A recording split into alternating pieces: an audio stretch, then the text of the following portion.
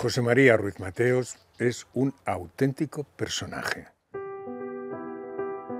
No creo que haya muchos como él, en lo bueno y en lo malo. Bueno, pues era una persona zalamera, era conquistador. Le gustaba seducir continuadamente. El llegar a montar lo que él montó. Es un populista. Tenía una personalidad tan arrolladora que el resto como que se difuminaba. La gente le tenía miedo. O sea, los enfados de José María verdaderamente eran los del Padrino. José María Ruiz-Mateos, 60.000 empleados, eso no lo hace cualquiera. Pensó que estaba por encima de lo divino y de lo humano. Imaginaros que tenéis un imperio y que de la noche a la mañana te lo quitan. Hayas hecho o no hayas hecho algo malo. José María Ruiz-Mateos ha sido detenido a primeras horas de esta tarde. Ha estado en la prisión de Alcalá Meco durante 40 días. Ruiz-Mateos fue detenido hacia las 3 de esta tarde. Vivía de los recuerdos de lo que había sido Rumasa. Porque Felipe y sus ladrones han hecho enormes fortunas. Te preguntaba siempre, ¿usted de qué signo es? Cuando hablaba con empresarios, con todo el mundo, lo primero que sacaba. Un villano, sin duda. A ver, es que la gente está muy confundida. Había un cerebro pensante increíble. Por eso hizo la fortuna que hizo y la volvió a rehacer. Son dos Rumasas, dos historias distintas. Viví la expropiación de Rumasa, viví su recuperación, su salida de la cárcel. No me impresionan ni las cárceles ni los hombres, solo temo a Dios. Se hablaba de que José María Ruiz-Mateos había perdido la cabeza. Demasiado tiempo estuvo sereno.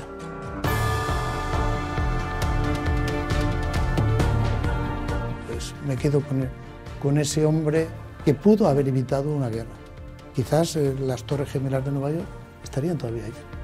Y me da mucha pena cómo acabó su vida.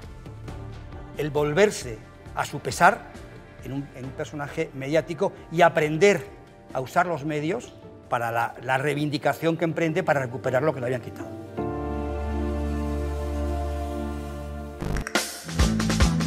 Hay un hombre en España que lo hace todo. Hay un hombre que lo hace todo en España. Es el que escribe las canciones de la radio, el que te sirve las copas, el que te vende el diario. Hay un hombre en España que lo hace todo. Hay un hombre que lo hace todo en España. Os voy a dar una pista, os voy a dar una pista. Hay un hombre en España que lo hace todo. Hay un hombre en España.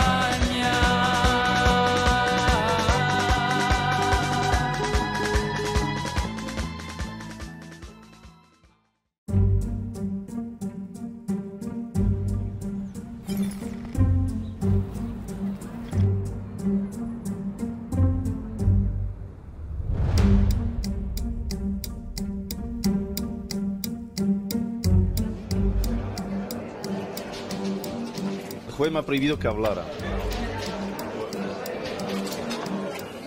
Él dijo, hemos de hacer lo que sea para conseguir que el tema de Rumasa no se olvide, porque el pueblo español lo olvida todo. Aquí hay espectáculo para todos.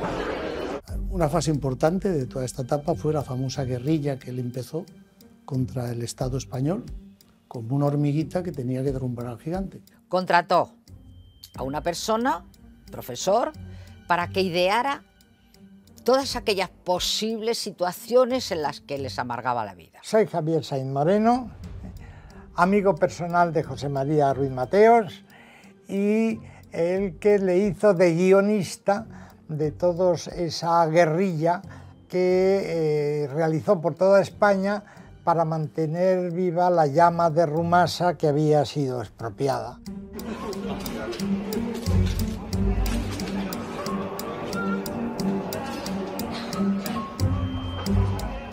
Sí, a Miguel Boyer le tenía verdadera manía. Digo, José María, me ha admitido el juzgado que estés presente en la declaración de Boyer como querellante, porque evidentemente le había insultado e injuriado a José María Ruiz-Mateos. Entonces él llegó a la conclusión de que tenía que representar su enfado para que la gente le creyera. Tío más cínico, más canalla, tiene una cara del ser más despreciable que he podido ver en mi vida. Estoy esperando que venga, a ver si se atreve a salir, porque lo más probable es que le dé un puñetazo. Pues aquello fue algo absolutamente especial. Miguel Boyer hace la declaración y ya cuando termina la declaración hay que irse. Todo lo que dice es falso, todo es mentira. Es un profesional de la mentira y de la falsedad. Usted es un cobarde, un sinvergüenza perfecto. No sabe lo que está diciendo. Está nervioso, descompuesto.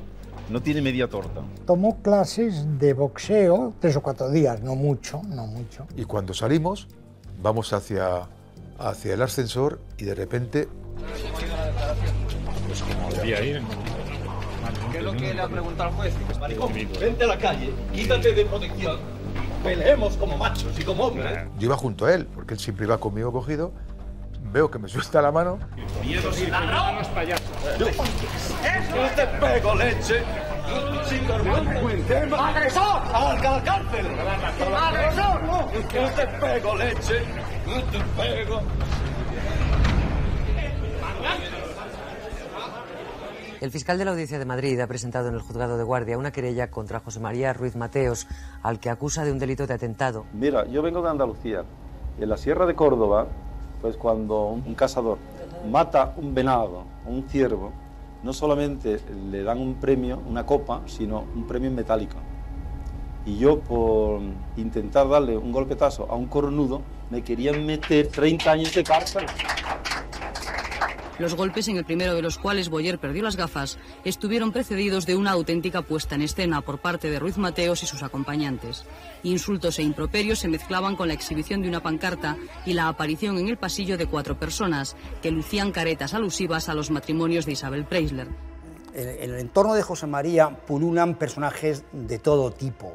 2 personas que me acompañaban pues se encontraron frente a toda una serie de matones, ¿no? Abogados serios, sesudos, asesores responsables, familiares, pero también aprovechados, aventureros y locos cariocos. Miguel Boyer sin gafas se nota que tiene cara de tonto.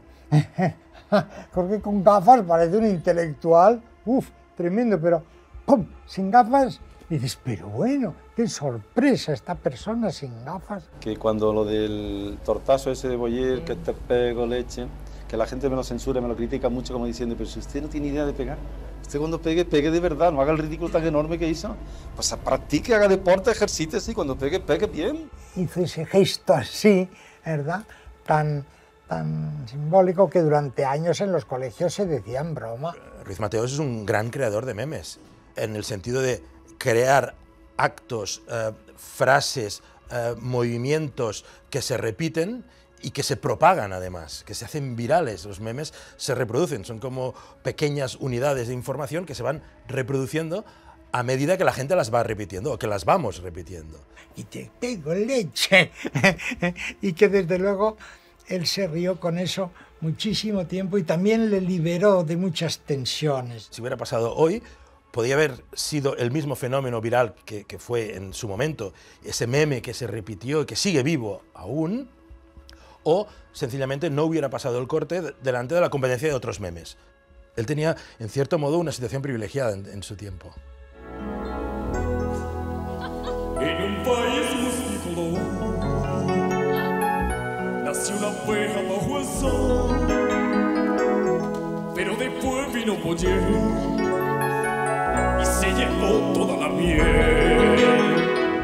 Que sea una persona le quitan un holding de 700 empresas, tiene que estar enfadado con quien lo ha hecho, es lo normal. Entonces, para demostrar a la gente que está enfadado, tiene que hacer algo así, porque hay que ver cómo se pone la gente cuando le quitan algo. No se ha tragado la gafa de milagro porque no me han dejado. Las rotas. Las roto. Lo que le tenía que haber roto era la mandíbula.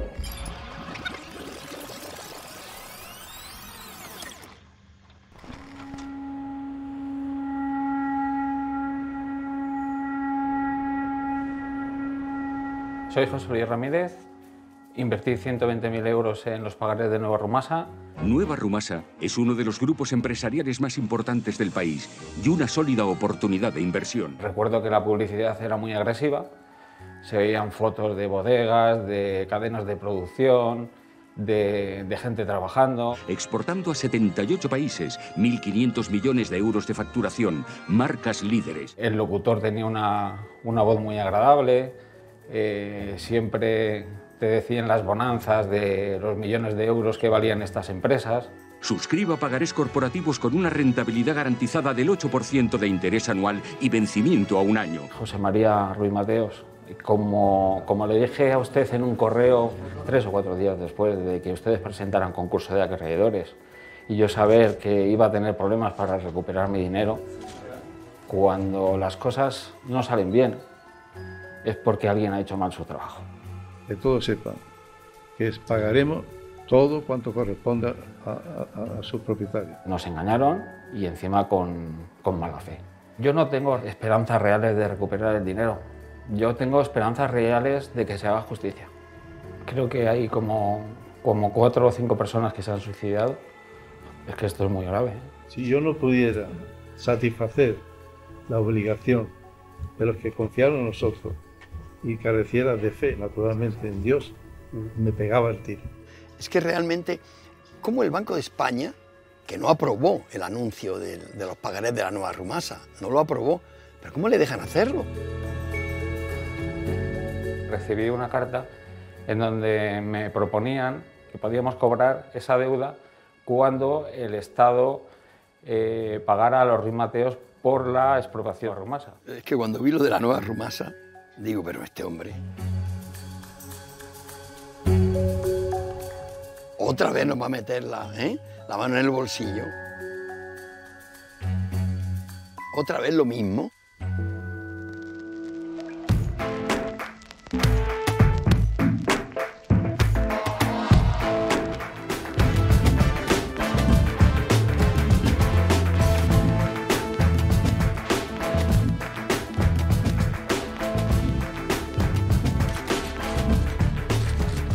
Era un gobierno con 202 diputados.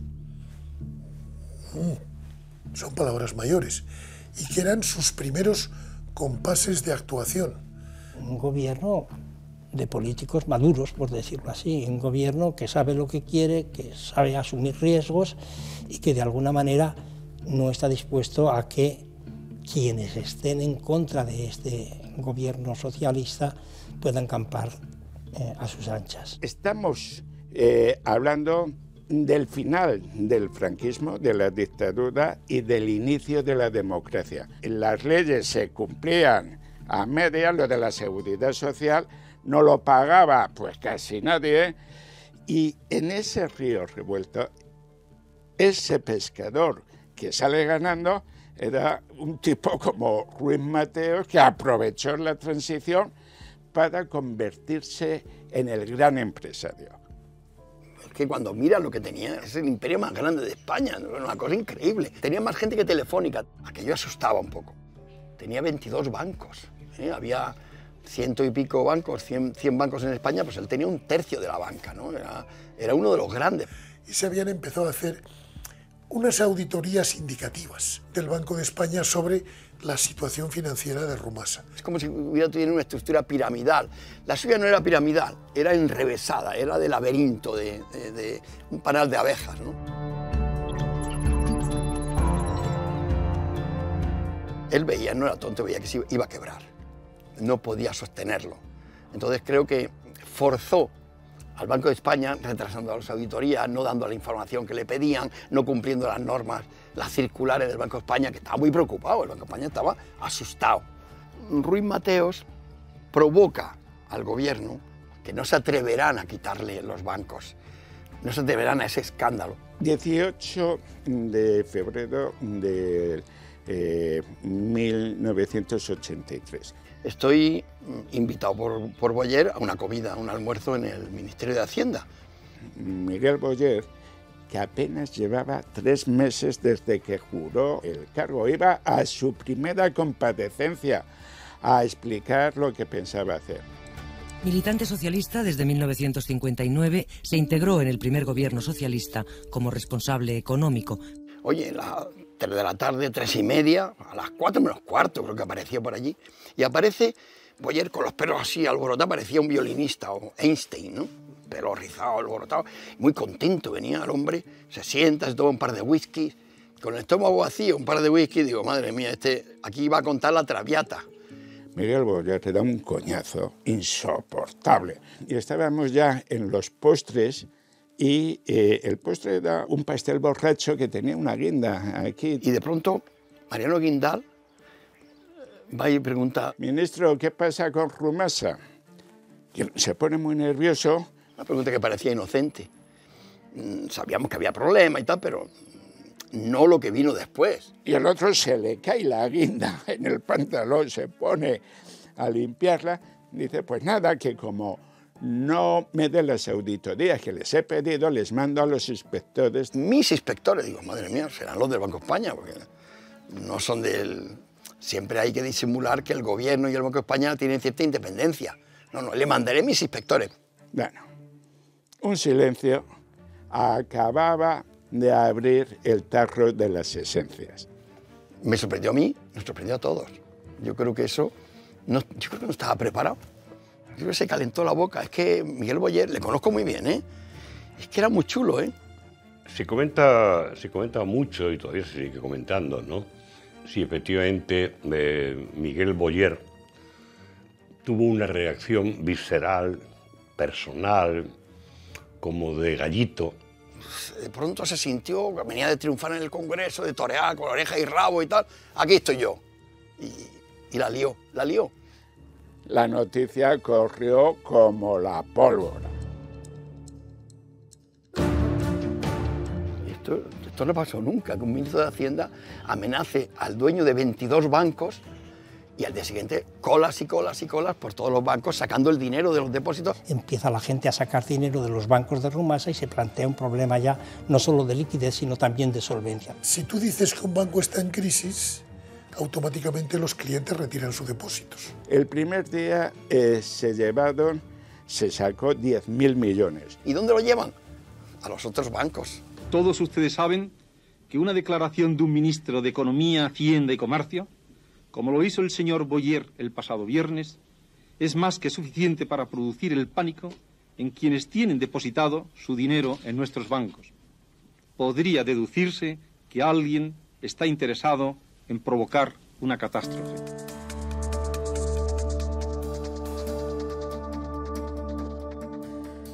Ruiz-Mateos no quiso llegar a un acuerdo con el gobierno y entonces dijo, bueno, todo lo que pase a partir de ahora la culpa la tiene Miguel Boyer. Si el gobierno ante una situación de rebeldía no tenía una respuesta suficientemente fuerte, la autoridad de ese gobierno, que llevaba solamente 2 meses en funciones, prácticamente desaparecía para los restos. Habrá pensado que un gobierno recién llegado no se va a atrever con él y por tanto va a poder salir del apuro una vez más. En el tema de Rumasa, lo que hacíamos era una consideración de carácter puramente económico, de defensa de los intereses económicos nacionales, de defensa de accionistas, de depositantes, de trabajadores, en un holding que, a nuestro juicio, estaba mal llevado. Acaba el Consejo de Ministros, miro el horario y digo, tengo que llegar a tiempo del telediario, del último telediario. El problema añadido es que había que ir desde la Moncloa, que no está muy lejos, hasta Prado del Rey. Y mientras tanto escribiendo lo que iba a decir con una lucecita pequeña en un coche, en el asiento trasero, mientras quedaba el coche saltos, llegar a la televisión, correr hacia el plató. Oye, sube la voz, tal. Subieron. Y soltar lo que yo sabía que era una bomba espectacular. El gobierno, con objeto de garantizar plenamente los depósitos en los bancos, los puestos de trabajo y los derechos patrimoniales de terceros, que considera gravemente amenazados, ha aprobado hoy un Real Decreto Ley de expropiación de los bancos y otras sociedades del Grupo Rumasa. Bueno, Eduardo explicó una decisión del Consejo de Ministros como se tenía que explicar.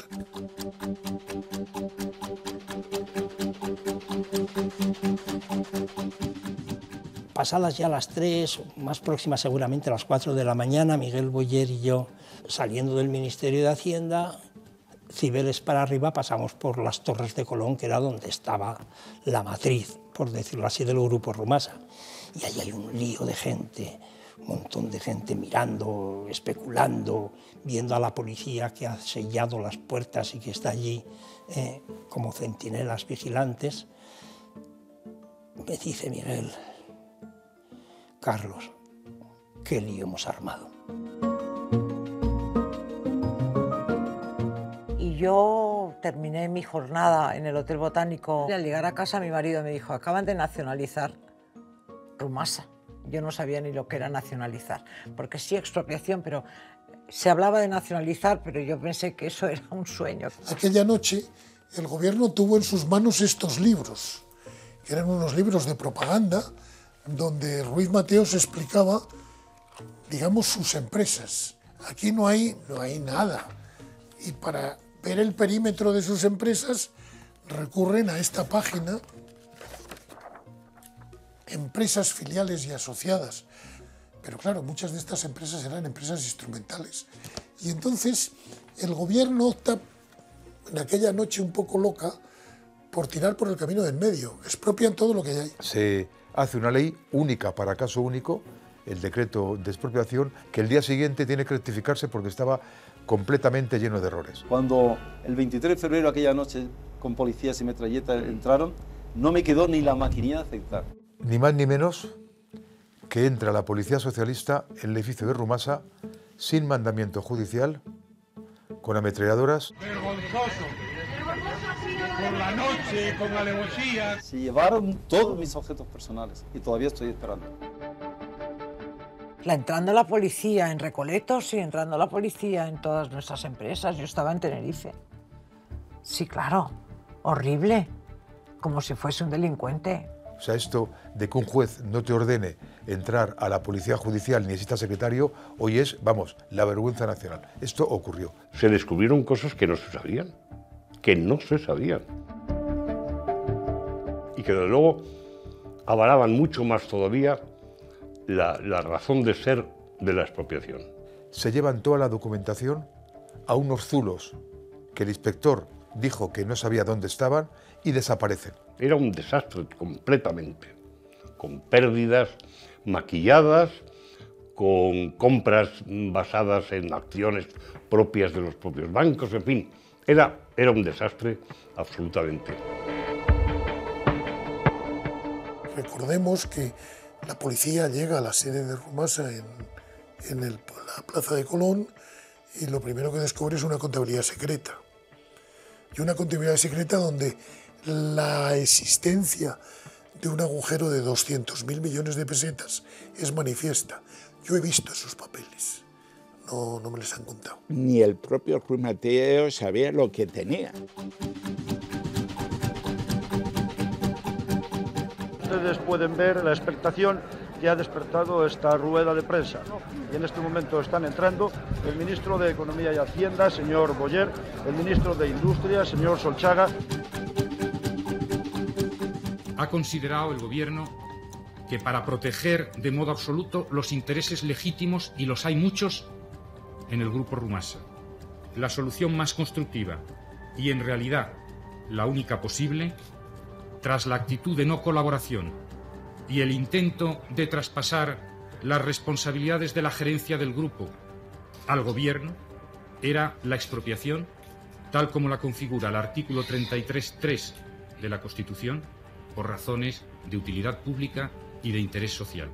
La decisión de si había sido constitucional o no la expropiación de Rumasa fue un motivo de controversia política durante muchos meses, y muy aguda, ¿eh? Que hubiera sido mejor otra opción, seguramente. Luego se hablaron de muchas opciones, no la expropiación. Podía haber intervenido en lugar de expropiado, podía haber hecho muchas otras cosas, pero decidió expropiar. Yo creo que porque se vio que tenía que mostrar músculo. Tenía que decir, aquí estoy yo, soy fuerte, a mí nadie me ha echado un pulso, pumba. Nos costó caro.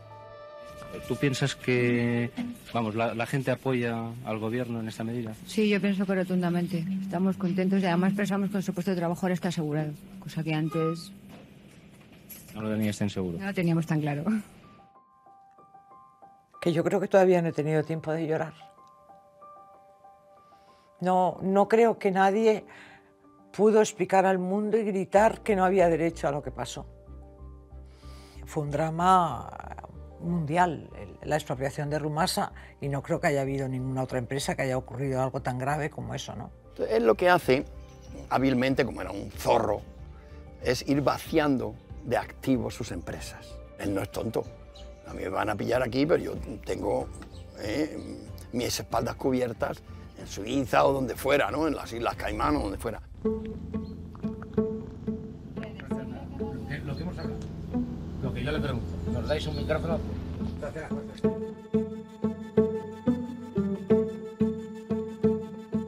Claro, estábamos todos los periodistas haciendo guardia en su chalet, ¿no?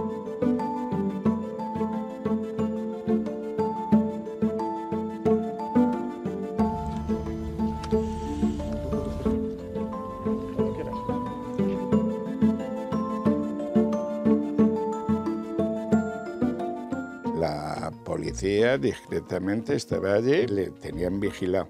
¿Es usted la hija del señor Ruiz-Mateos? Sí. ¿Cómo se llama usted? Socorro.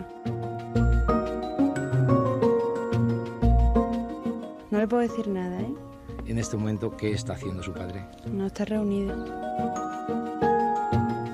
Pero no sabe usted la postura, lo que va a hacer, si va a acudir a los tribunales, si él va a acudir ante el Tribunal Constitucional. Nada, no sé si nada. va a contestar al gobierno, a la Cámara, no sabe usted nada. Gracias, no, ¿eh?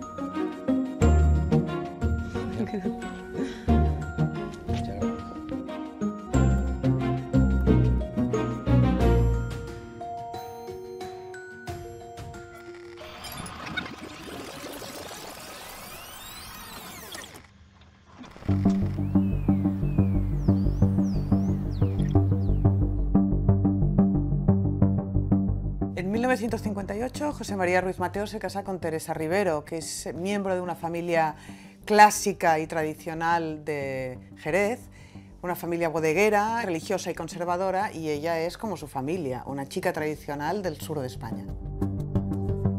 Teresa Rivero siempre tiene hijos, digamos, se pasa casi cada año de sus primeros años de matrimonio embarazada, es una mujer volcada en la familia. ¿Quién se lo hubiera dicho, no? Que iba a ser la presidenta del Rayo Vallecano, a una señora dedicada a cuidar a su familia toda su vida. A raíz de la boda con Teresa Rivero, Ruiz-Mateos se acerca mucho al Opus Dei y esto le entronca además con las grandes familias del poder, bancarios, empresariales, políticos.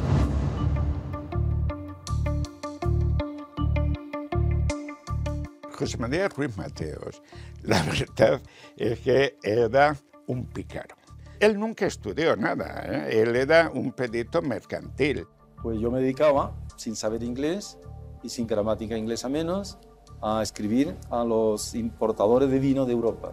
Y exportar vino es donde se gana dinero. Entonces yo escribía una y otra vez, reiterativo, constante, permanente. El contrato de vino de Jerez más importante que se ha hecho y se ha conocido en la historia de Jerez fue precisamente consecuencia de 37 cartas. 3 que responden los ingleses, que incluso me dijeron, le encarecemos vivamente que cancele toda futura correspondencia con nuestra firma. Digo, ¿se lo ha creído usted? Más idea, más iniciativa, más muestra, más fórmula, más ingenio que tú apliques allí como puedes.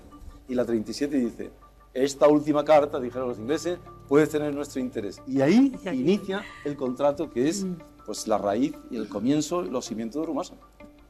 ¿Te ha gustado? Uy, desde luego es una maravilla.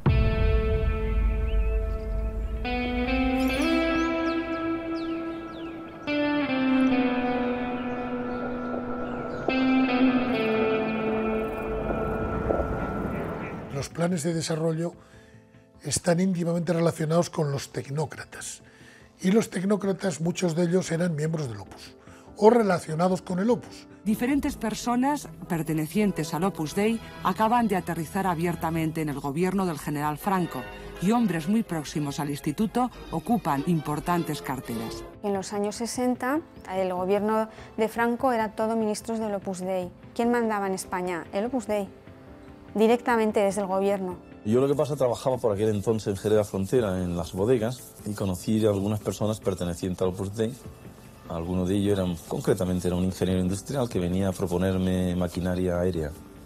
Yo le decía que qué necesidad, qué conveniencia, o cómo es posible que se acercara a una bodega a hablar de maquinaria aérea, que en aquel momento bueno, pues no tenía sentido ni fin ninguno. Ellos te hacen un chequeo completo, de, vamos, cuerpo y alma. de tus capacidades y también del dinero, sí, que tiene tu familia, la situación social y de tus cualidades intelectuales, si las tienes o no, y qué van a sacar de ti. Pero lo que él quería era el contacto personal, era las charlas, el diálogo, hacer amistad. Hasta que un día hablamos de Dios y él me dijo, si lo de la maquinaria aérea es un pretexto, a mí esto me trae al fresco, ni me importa nada. Lo que quiero es tu alma. Por eso me identifico tanto con Ruiz-Mateos. O sea, aunque nuestras vidas no tengan nada que ver, es que el Opus Dei usa a la gente. O sea, tener vocación quiere decir que les tienes que dar, que les sirves. Y Dios nos ayudará a ser santos, cumpliendo nuestros deberes de Estado. Si tú eres casado, queriendo mucho a tu mujer, queriendo mucho a tus hijos, cuidándote por ellos, cuidándolos a ellos. José María Ruiz-Mateos empieza a formar parte como miembro supernumerario del Opus Dei en 1964. Él tenía fascinación por los del Opus que habían triunfado y quería ser como ellos y mejor. Un nuevo jugador que era el Banco Popular que presidía Luis Valls, que algunos decían que era el Banco del Opus porque Luis Valls era del Opus. Junto a eso, también es público y notorio la pertenencia al Opus Dei de Rafael Termes Carreró, y era presidente de la Asociación Española de la Banca Privada. El esquema mental que yo creo que tenía José María Ruiz-Mateos era que los bancos daban crédito. Él era un exportador y un comerciante de vinos que solía operar a crédito. Entonces él intuyó con criterio oportuno y audaz que tener un banco para descontar sus letras sería una cosa fantástica. Bueno, tenía 12 años que creé una banca llamada Jomarruma, José María Ruiz-Mateos, y consistía en una caja de madera con un candado oxidado y unos cáncamos. Y allí metía el dinero de las pagas que le daban mis hermanos y sus amigos. Sí. Incluso yo le daba créditos a ellos con unas pólizas que hacía ya a máquina. Los 3 primeros bancos que compra José María son 3 banquetas de pueblo en Córdoba y en Andalucía. Luego le surge ya otra oportunidad, que es comprar bancos en crisis. Y estaba la crisis del Banco Siero y Banco Murciano, que eran los bancos de la familia Rato. Llegan a una especie de suspensión de pagos y el Gobierno y el Banco de España tienen un problema que Ruiz-Mateos se apresura a resolverlo. Compra lo que buscaba. Primero, bancos con liquidez, con capacidad para descontarle sus letras y sobre todo bancos con una oficina en Madrid.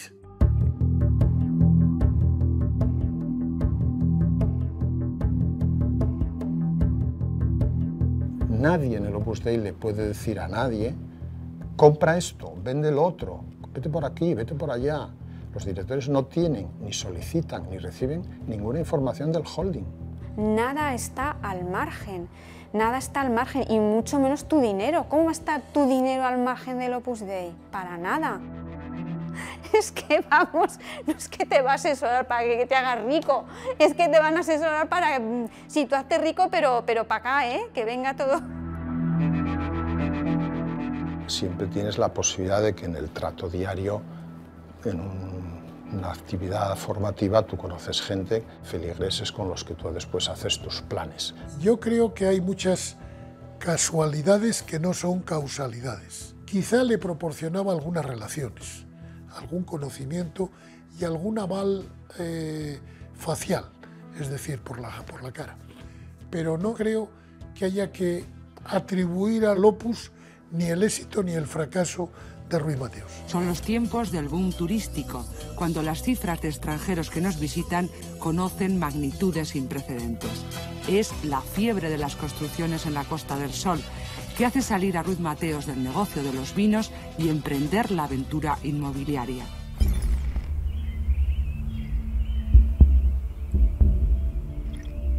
Aparece la figura del empresario que llega a Madrid, que ha diversificado sus negocios, pero con pretensiones de magnate. En 1967 el matrimonio se traslada a vivir a Madrid, a Somosaguas, a una supermansión donde ya el estatus de los Ruiz-Mateos se convierte en lo que ellos son, ¿no? Un eje del poder.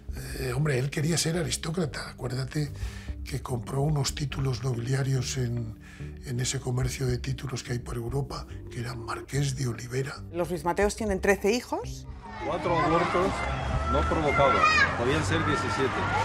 Son 7 chicas y 6 chicos.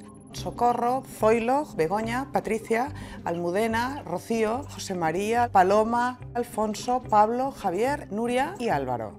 Desde que son pequeños tienen una educación diferente. Las chicas están educadas para ser amas de casa y satisfacer a sus futuros maridos, y los chicos son educados para llevar las empresas del padre. Tienen una mansión gigantesca con todos los lujos, pero los niños van a un colegio del Opus donde se les enseña la austeridad. Y la manera de vestir de ellos es esa manera de vestir austera que roza casi el ridículo, ¿no? Parecen niños de Marcelino Panivino, con el pantaloncito corto, ropa como de posguerra. La abeja laboriosa de Rumasa, cumplido de inquietud que no descansa. La abeja es el signo de Rumasa y es el animalito más preciado porque es obrera, trabajadora, no es avariciosa, fabrica para los demás, tiene método, orden, disciplina, construye, también hace el almíbar que conecta con el jerez. Por todos esos motivos nosotros escogimos como símbolo de Rumasa. Y también tiene una reina, la abeja reina, que naturalmente no soy yo, sino que es la Virgen del Perpetuo Socorro.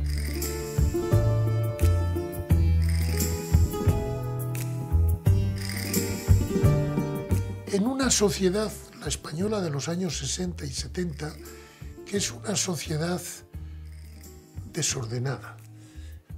Los impuestos no se pagan, no existe transparencia, las compañías tienen contabilidad A, B y C. Compraba muchas cosas, compraba muchas empresas que estaban al borde de la ruina y hacía como que las saneaba y las ponía en rentabilidad.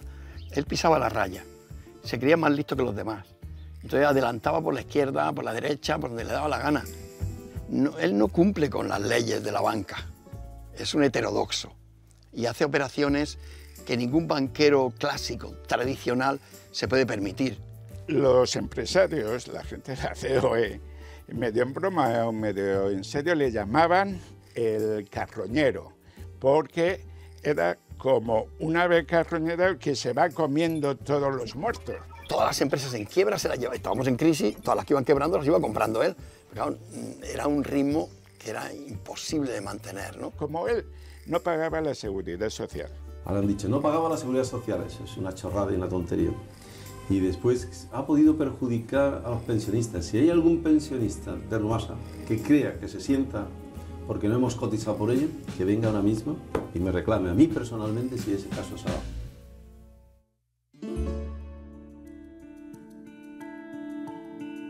Era un holding con todo tipo de empresas y sectores. Compró la mayor constructora que existía en España, que era hispano-alemana. Cualquiera que tenía dificultades y necesitaba liquidez y no la tenía, sabía que con José María Ruiz-Mateos podía encontrar un comprador. Todo el que tenía una empresa quebrada y el otro dice, oye, te la compro por una peseta, como pasó con Galerías Preciadas. Rumasa, el grupo de empresas privado más importante de España, se hará cargo de Galerías Preciados en el breve plazo de unos días, según ha podido confirmar nuestra redacción. Hoy día es que no se me ocurre ningún imperio parecido a lo que era Ruiz-Mateos. Era muy grande, era la empresa más grande de España. A finales de los años 70, Ruiz-Mateos es el hombre más rico de España. Comenzó Rumasa con 7 obreros, con 300.000 pesetas, y llegó, después de mucho, con la selección de personal, de gente idónea, a propósito, adecuada, gente competente y válida, con verdadero espíritu empresarial, llegó a ser el holding, la agrupación empresarial más importante de España. ¿Lo quieran o no lo quieran?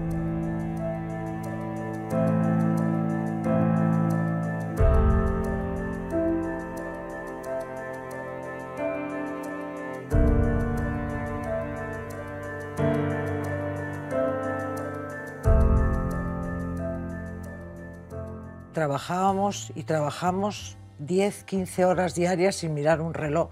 Y a mí en mi vida me ha servido esta experiencia de trabajar en Rumasa. Es como cansadísima pero divertidísima. La abeja laboriosa de Rumasa te engrandece, te Es que no me acuerdo, había para todos los empleados una residencia de verano, que aquel que quisiera, pues lo solicitaba a los departamentos de personal de cada empresa y la gente se iba con sus familias 15 días a Torremolinos.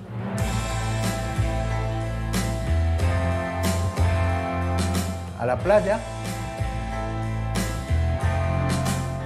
Trabajar para el logo de la abeja era como si fueses militar. Dabas un paso hacia adelante y te sentías capitán general, aunque fueras una secretaria o un botones. Tenías que estar a disposición las 24 horas. A mí me han llamado sábados, domingos, días de fiesta, días de Nochevieja. Yo siempre digo que ni yo soy un ángel, ni soy un santo, ni soy un virtuoso, ni soy un ejemplo de nada. Pero lo que nadie me puede quitar es que lo único que he hecho en mi vida es trabajar como un condenado. Porque las cosas no se hacen solas y los empresarios lo saben. Allí se respetaban todos los cargos y todo el mundo era feliz con su uniforme y sobre todo esa abeja que llevaba, que todavía tengo guardada, ¿no? en la solapa, era como... y sigue siendo un lujo. En Rumasa había dos cosas que eran pecado mortal: la mentira y robar. Eso suponía despido inmediato, fuese quien fuese. Es que para mí es la mejor empresa que he podido conocer en mi vida. La mejor empresa de ejecutivos, la mejor empresa de gente honrada, la mejor empresa de gente trabajadora. Éramos como una legión.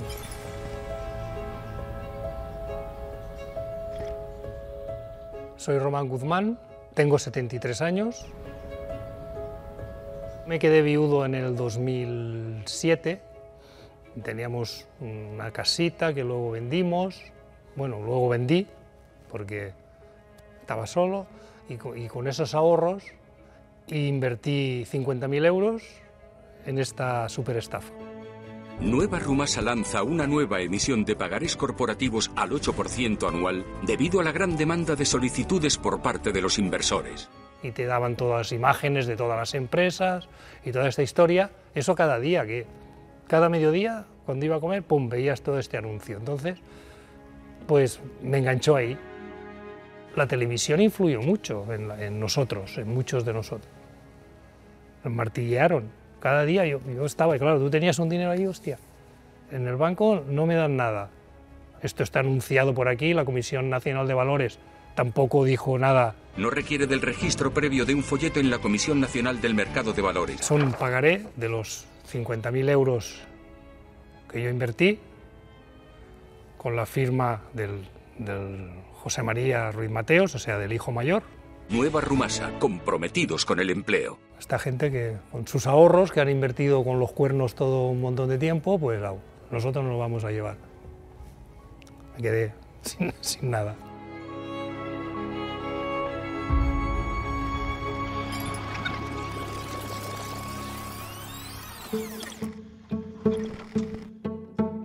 En marzo de 1983, José María Ruiz-Mateos, al que le acababan de expropiar su holding Rumasa, desaparece de España. Ante el temor a ser detenido y yo creo también para preparar su estrategia de defensa. La agente policial la andaba buscando por el mundo entero y yo sabía dónde estaba.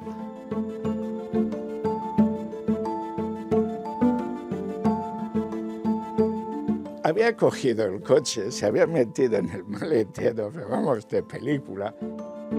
Efectivamente, aunque no había mucho control policial ni nada, ni entonces era un perseguido Ruiz-Mateos, pues él tomaba todo tipo de precauciones para huir.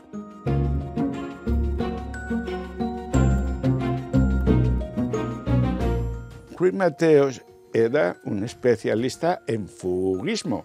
Es como si hubiera visto todas las películas de Atrápame si puedes, Policía que tal. Y aparece como unos meses después en Londres.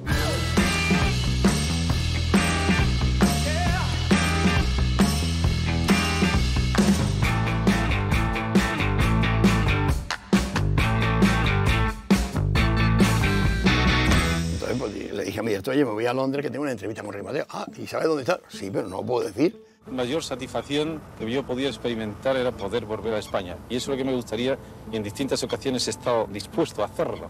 Lo único que pasa es que sigo las instrucciones e indicaciones que me da mi abogado, don Matías Cortés, que me hace ver la conveniencia de permanecer todavía ahora, en este momento. Y estuvimos paseando por Londres y hablando y tal. Y me acuerdo que le digo, pero José María, si tú sabías muy bien que ibas a quebrar, si eso... Pero tú sabes lo que valen las torres mías, tú sabes lo que vale la bodega tal, tú sabes lo que vale este coñac, este brandy. Y convoca a los periodistas en Londres. Entonces iban llamando uno por uno y dándoles entrevistas como si fueran exclusivas. A mí no me llaman. Ay, no, yo era el diablo. Quedamos con él pues, a las 12 de la mañana en algún sitio de Hyde Park o en un hotel cerca de Hyde Park y tuvimos una larguísima conversación con él. Queríamos que nos contara, oye, ¿qué ha pasado? ¿Cómo te sientes? ¿Cómo lo ves? De lo que más recuerdo que nos contó fue de cómo él había tejido relaciones para que no le pasara.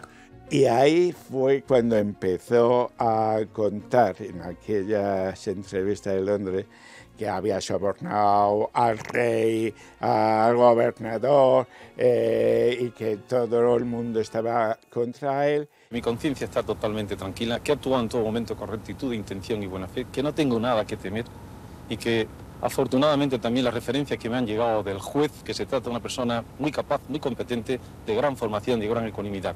Él sabrá perfectamente cumplir con su trabajo y al final veremos qué es lo que sale de ello.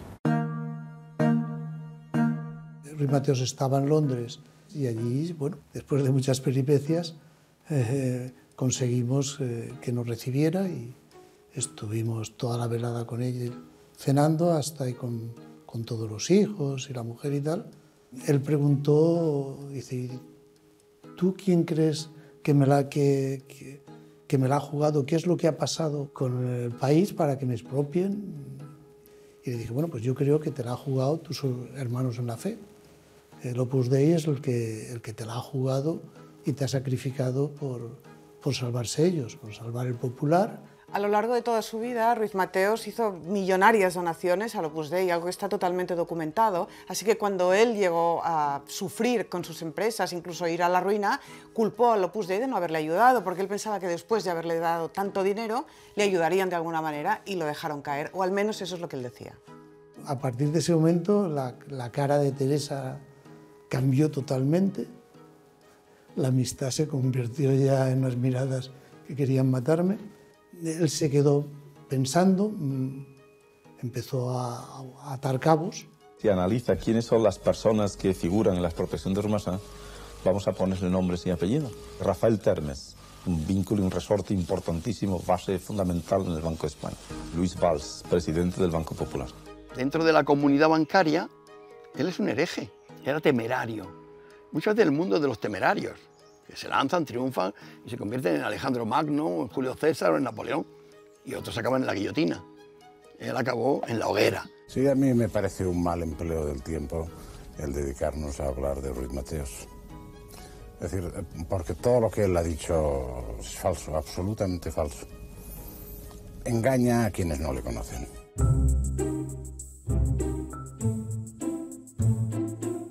Uno de los episodios más truculentos de toda la historia de José María Ruiz-Mateos es en un momento dado en que le envía una virgen de Lladró que pesa 100 kilos al presidente de Honduras. Creen que está utilizando la virgen para sacar dinero fuera y que la virgen en realidad es un caparazón para llenarlo de billetes y sacarlo de España.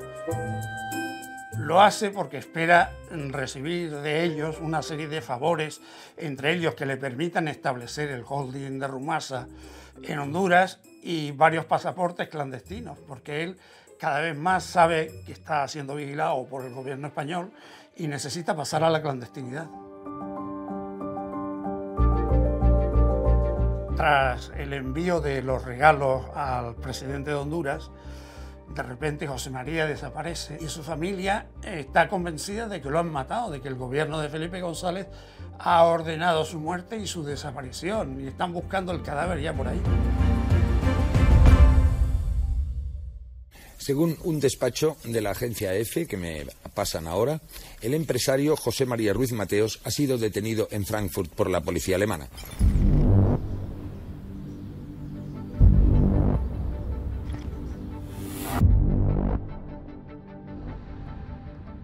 Armado y con pasaporte falso, es detenido por la Interpol. Ha expresado su deseo de no hablar a ningún periodista, ni español, ni de otra nacionalidad. Yo estoy en la puerta, se abren las puertas de la cárcel, ahí sale Ruiz-Mateos, toda la prensa, la televisión, tal y cual, y le veo feliz, claro, cuando alguien sale de la cárcel siempre es una alegría, ¿no? Porque todos los presos quieren salir. Estaba el hombre en la gloria. De la cárcel sube un coche, se va al hotel y yo voy al hotel a verle. Y él de pronto dice, es que yo en la cárcel he conocido el ser humano, el sufrimiento de la gente, no me puedo quejar.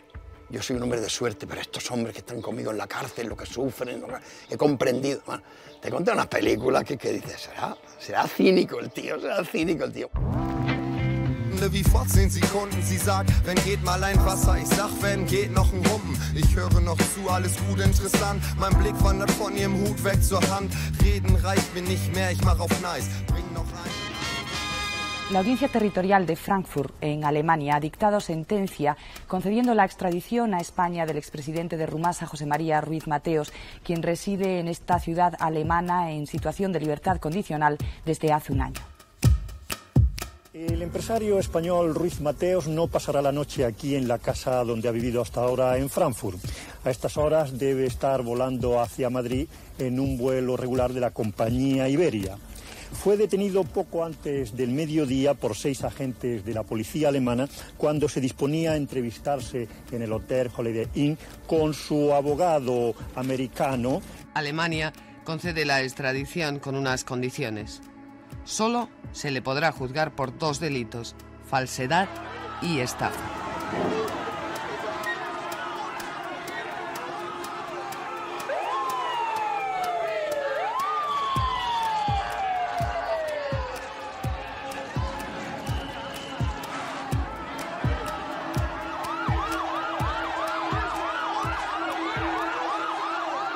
Hace 20 días que José María Ruiz-Mateos ingresó en la cárcel de Alcalá Meco. Durante este tiempo ha manifestado repetidas veces que está incomunicado. Estoy incomunicado, no tengo compañeros, no tengo sol, no puedo pasear. Solo hace falta, lo único que me queda, que me crucifiquen, por favor. Señor Mateos, ¿usted piensa que Es una canallada y una injusticia. El pueblo es una pena que no reaccione. Yo creo que Boyer fue muy ingenuo. Se creía más listo que Ruiz-Mateos, pero no, Ruiz-Mateos era muy peligroso. Ya se lo decía yo a mis hijos, tarde o temprano nos pillan. No tenía principios. Felipe, eres un pillín. Demasiado tiempo estuvo sereno. No me impresionan ni las cárceles ni los hombres, solo temo a Dios. Un tío sin principios es que no tiene límite. Javier, por favor, que tú eres por favor. ¿Quién es quién para decir que se volvió loco?